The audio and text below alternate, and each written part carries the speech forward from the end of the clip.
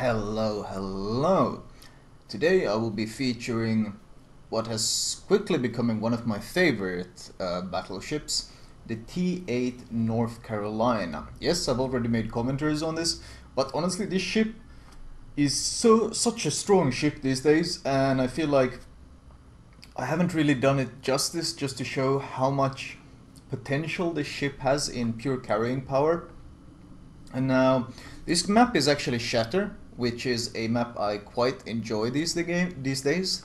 This addition of the Sea Island, which allows you to get very close on this side and allows you basically to engage in brawling battle from the get-go, is something I enjoy a lot. Being able to get all the way to the cap undetected as a battleship means any aggressive player that is like me enjoys this map a lot. And this whole Shatter map has been very much in my favor.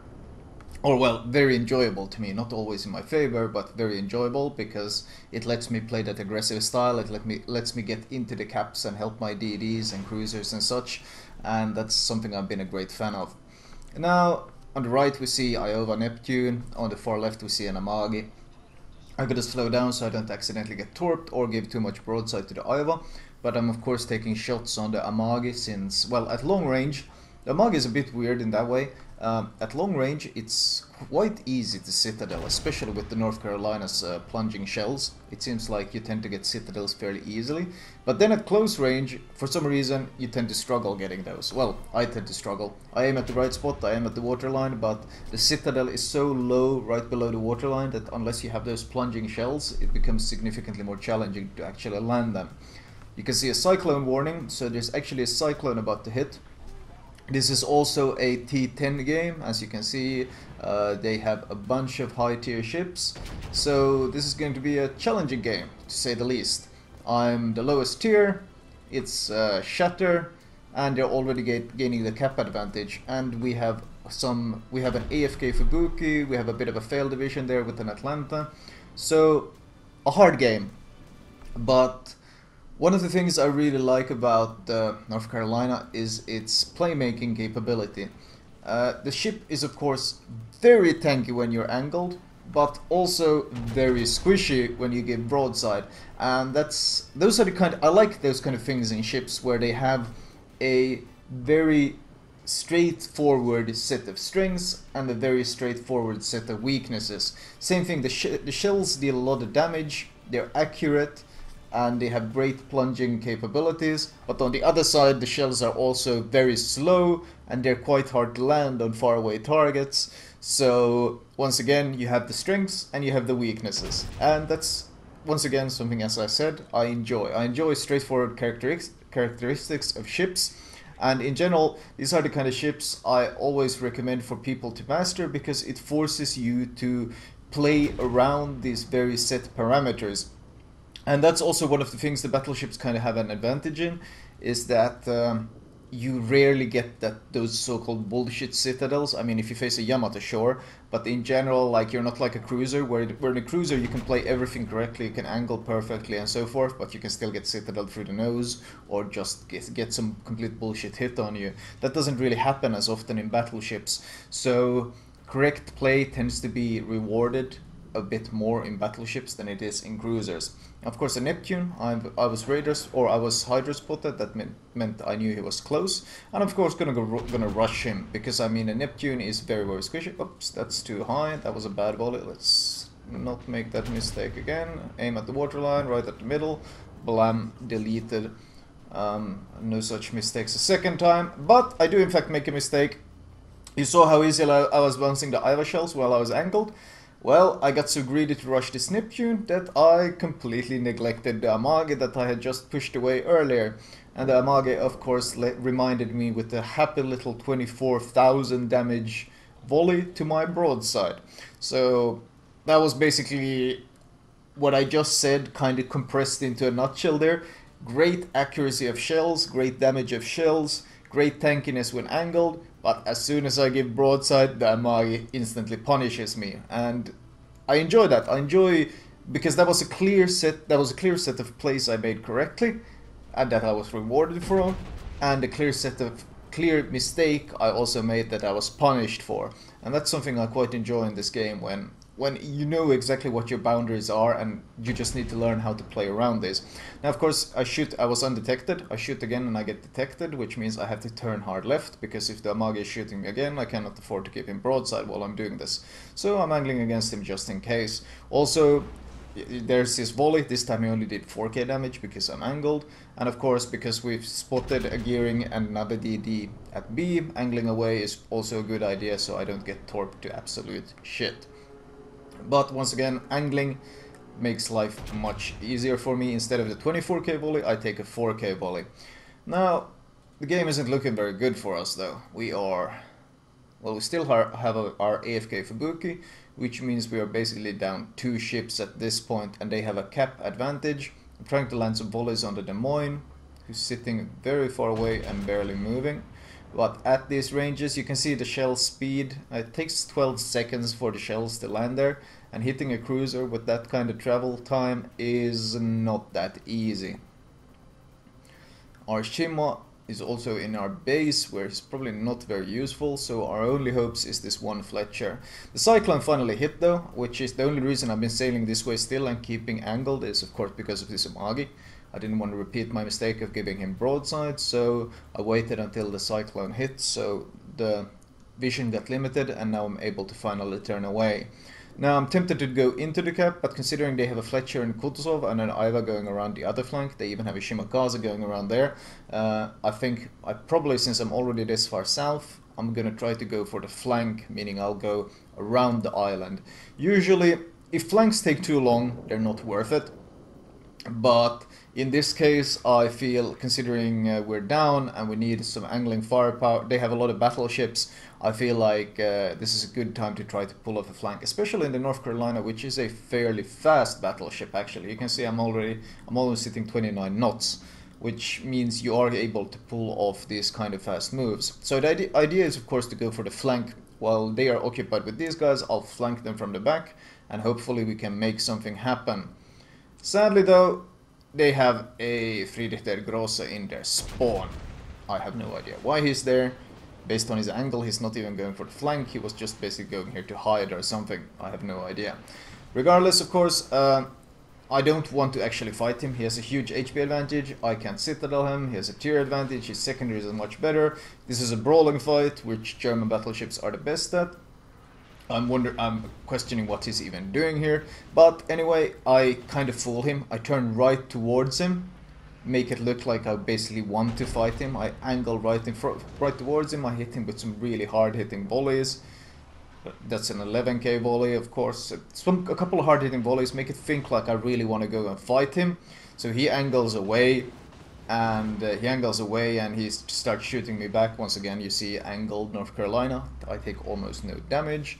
So I make him fear me, and he turns away, and now a bit too late he realizes, wait a minute, I didn't actually want to fight him, but I've already hit full reverse, because I can't afford to waste time trying to whittle down a Friedrich der Grosse that's kiting away from me when my team is struggling in the middle. And second of all, if the enemy has a cap advantage, any time you spend fighting away from control points is time you spend playing in your enemy's favor. If you have 2 caps and the enemy have 1 cap, and you occupy one of their ships outside of the caps, that means you're constantly gaining points. You're constantly gaining them, and they're constantly losing. You're constantly winning the game, they're constantly losing the game. It's in your advantage to occupy ships outside of the caps, because even if you happen to lose that fight, they still haven't really gained any significant tactical advantage. So wasting time fighting this battleship down here while they have a cap advantage is of course not in my favor, especially since we're 2 against 4 now.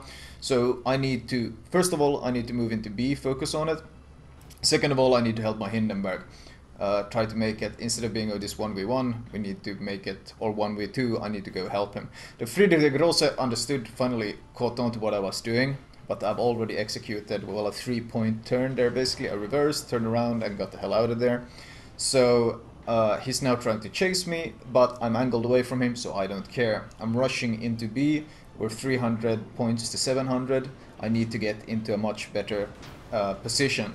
My flanking move, which was actually, even looking at it now, I thought theoretically it was a sound move. a sound tactic, but because this surprise Friedrich der Grosse, it didn't really work out. But there was no way I could have known that. That volley, bit too hasty, since I already know now that he's turning away. I could have saved it and instead taken the shot perhaps now when he's giving me a bigger broadside where I would have been better able to punish him. So a bit hasty that volley, and haste is of course something I dislike in battleships. You kind of want to take your time with your shots, but I guess I'm feeling a bit harried with this battleship behind me, who I know is basically breathing down my neck. The Ibuki though turns broadside, that's an instant punish. Now helping out my Hindenburg there, and now we can two-man this North Carolina. Now I'm not afraid to show this broadside because of course the North Carolina's guns are aimed the wrong way because he just executed a turn. So here I take my time and go straight for the citadel. Only one citadel, one overpen, one shell completely missed, it appears. Turning my ship into angle and at the same time trying to get behind this mountain so I can get out of line of sight from this Friedrich der Grosse. Again, only one citadel, but combined this volley I just did with the back and front turret was still 42,000 damage or so. So it makes it very easy for the Hindenburg to finish him off. Now, I want to turn behind the island to get into cover, but I see his position, so I just keep going straight. If I would turn hard left now, yes, I'm about to hit the wreck, and there's not much I can do about it, because turning hard left now means I give up my angle, and that means I'm gonna get wrecked. I also want to give time for my turrets to turn before I start turning, so I can actually shoot back at him. I often mention people tend to turn their ships before their guns have turned, which is something I condemn highly, because doing that means you give broadside without able to actually fire back.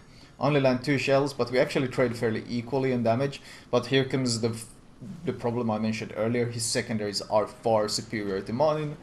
They are the Bismarck secondaries that he basically has, and they shoot HE, they start multiple fires. So a brawling type of fight with him is something I expect to lose.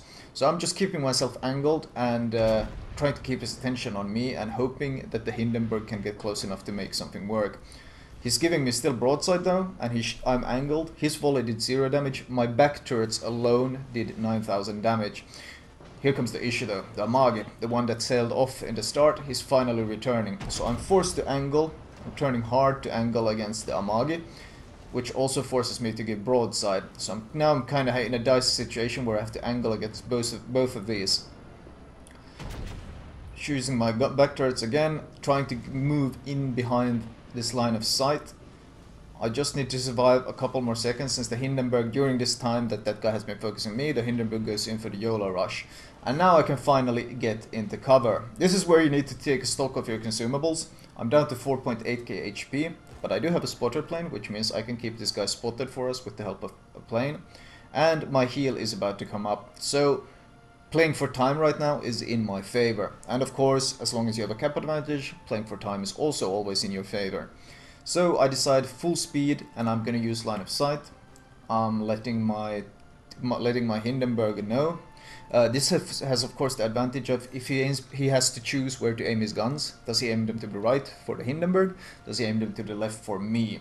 And this way I am forcing him into a crossfire position. And his guns are aimed at me, which is of course pretty goddamn good, because my Hindenburg gets 3 shots at him now, while he is completely focusing on me. That's perfect. Of course the Hindenburg is sadly using HE and not AP. Amagi, on a Amagi broadside from that range he could probably do 10k per volley with AP, but can't be helped. 14k volley. I'm still fairly well angled. He does get a good penetration on me, but most of his shells actually hit the land, because I'm keeping the landmass between us. So I still have 10k to play with. Well, 9k to play with now. Keeping myself angled, I'm going to ground. Once again, just like with hitting the wreck, it's not a big issue as long as you're only fighting one assailant and your angle against him. There comes his volley, but I'm angled enough that he only does 4,000 damage, whereas I'm still punishing him with some heavy hits. The Hindenburg is not doing as much as I'd hoped to this Amagi, but at least he's getting some, well, he's launching torps. He's still spamming HE though, so he's getting some work done. Keeping myself angled, just patiently buying time at this point for the Hindenburg to make stuff work. My guns are finally reloaded. no citadels. As I said, this is the guy I citadeled earlier quite easily. But I'm gonna turn and use my front guns now, and this should be enough to finish the kill even without citadels. And it is. So that was a quite the struggling comeback, but it also kind of shows just how much carry potential this North Carolina has. 657k credits, 225,000 damage, and topping the scores against T10 matchmaking, which is, of course, very, very satisfying. And really, this North Carolina is a very straightforward ship, but just because it's straightforward doesn't necessarily mean that it's very easy to play. It's still a challenging ship, but I really enjoy it. It's very satisfying to play. And of course, I'm 2.7 million potential damage. That just shows how much I tanked. And as usual, you can find the build. Well, I can link my old North Carolina commentary where I show my build in case any of you are wondering.